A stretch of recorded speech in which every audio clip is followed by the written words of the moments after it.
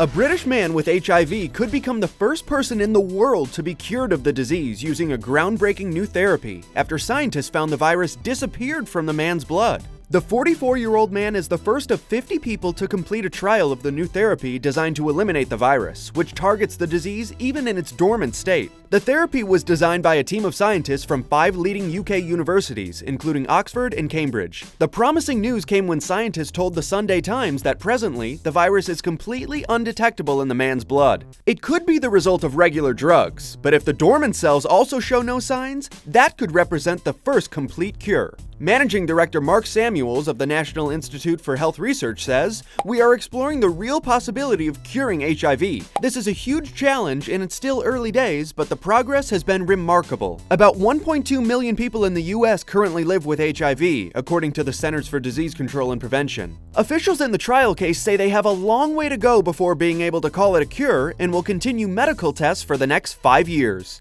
I'm Sean Dowling for Buzz 60. Now you know, pass it on.